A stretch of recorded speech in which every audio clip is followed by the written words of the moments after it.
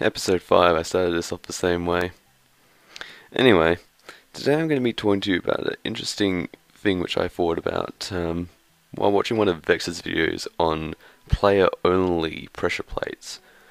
So I've designed one which is based off of his. It's a bit more compact. That's the main reason I decided to design this. So the idea is that you got your path, which will be made of glass, I guess. For a second I thought the sound wasn't working again, but it apparently is. And then you go over, and it teleports you up to wherever.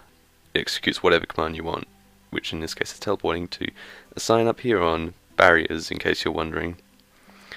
And so the way this works, first of all I'll say the reason why the diorite and granite are here is, if in this world, if I just removed all the granite, it would still work, but in some worlds it won't, depending on how you make it, which I'll explain a bit later.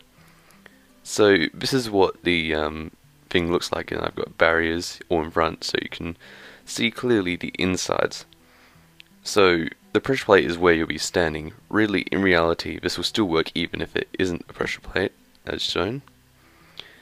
And one other thing, that this spot, pretty much all the spots with the glass on it, they will actually activate the spawner and activate the whole device. So I couldn't get it to only be one position, unfortunately. So basically, there's a spawner down here, which is the spawner in this command block. So we got setblock, mob spawner replace the previous block, which that's the command block because we got tilde. We spawn a villager, and that villager has no health, so he dies instantly. We spawn 50, so the spawner tries to spawn villagers in a certain area which we specify, and if it fails then nothing happens, so it tries to spawn 50 at a time, and that increases the spawn rates for us. Then we have spawn range of 2, so that's radius 2. Required player range, so that's how far we need to be away from it, that's 3. Then there's delay 1, minimum spawn delay 1, and max spawn delay 1, so pretty much as fast as it will go. And MaxNearbyEntities, I don't think that part's necessary, but oh well. Also, one thing before anyone asks, I'm using a 14W20B snapshot, which is a 1.8 snapshot for any future viewers who may not know. And I can't guarantee that this will work in lower snapshots or lower versions. It could work in some, but I don't think it will. And if a command isn't working even in this version or higher, then either A, the command is outdated, or B, there's some extra hyphens added into it, because YouTube loves adding hyphens into commands. Basically, what I do, I just grab the command, I go into the description, say if it was in the description of the video, I just copy it, put it in a Word document, and then cipher through all the hyphens. Cipher through and find all the hyphens, but they're not really hyphens, it's hard to explain. Pretty much in commands, the only hyphens you'll ever need is negative coordinates, and that's pretty much it. So this the command up here is this guy here, and below is the teleporting command block. And the way it works is the glowstone's just there to light up that space so other monsters don't spawn and mess everything up.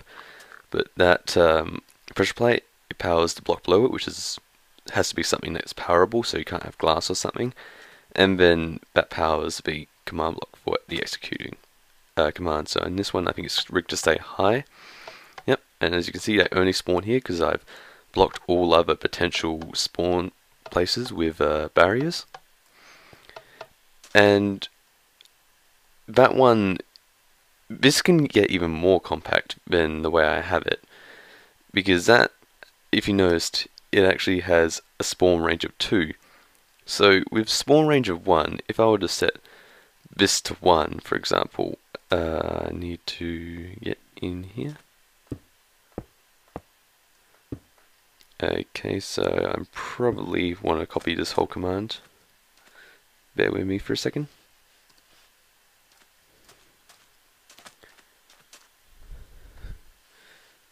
And now we're going to go over to spawn range and set that to 1, and this should not work. once I've got it all set up. Okay, so I'll remove that, and you can see you can clearly see it spinning, but nothing's happening. Now, why is this happening? Well, when we have a spawn range of 2, for example, normally you'd think that the whole block is the center, and that there's 2 this way, 2 this way, 2 this way, 2 this way, etc. But it's more different and hard to explain.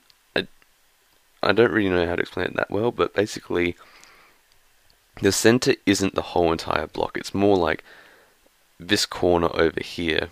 It's actually the north western corner. It's easy to see because in the third paragraph, line number 4, there's the facing, and right now I'm facing north towards -z, and now I'm facing west towards -x. So it's the northwestern corner which you get extra range on.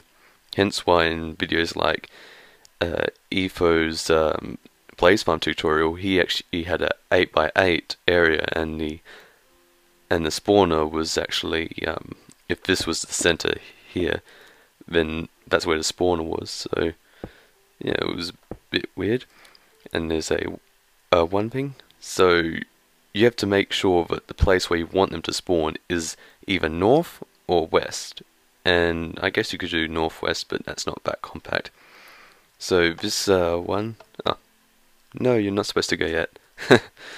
This one uses a slightly different command.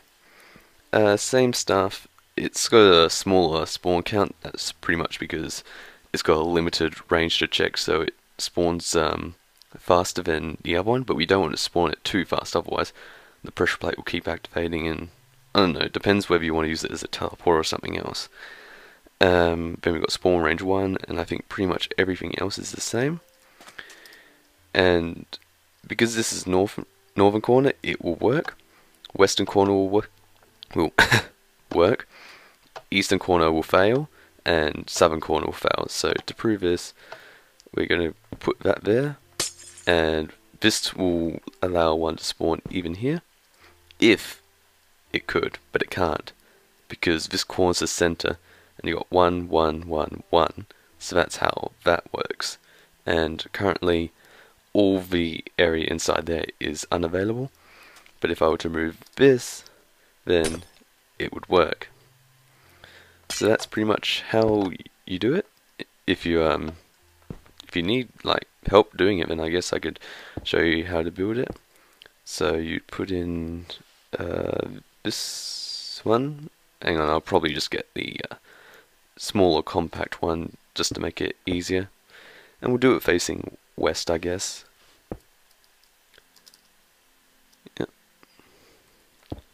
Yeah. So we put in the command, and we're going to make it, yeah, my mind isn't thinking properly right now, which is annoying. We're going to put a pressure plate. I'm using iron, but I think anyone will do just fine. And then we got to put glass. So we've got center here. This should work fine, probably. And we'll just put in something here so we know it's working.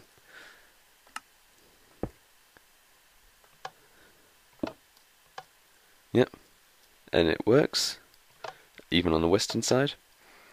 And just to make it a bit more tidy, you can do this. There's no need to do the bottom layer because monsters can't spawn on the output command layer. And so yeah, that's how the device works, and that's how you build it. All the commands will be in the description. Remember that when you put it into either Minecraft or Word document or whatever, check for random hyphens that appear. That seems to be the main problem. And check that you're using the version which I am, or higher, which is 14W20B, which is a 1.8 snapshot. And this may work in lower versions, but I haven't confirmed it. So I think that's pretty much everything I need to say. Have a nice day, and yeah. a player detector only teleporter. But Vechs took so long to get this working, and I simplified it. Well, I simplified it a lot, but yeah, I definitely did. I definitely wouldn't have done this if I didn't see him do it. So yeah, there you go. See ya.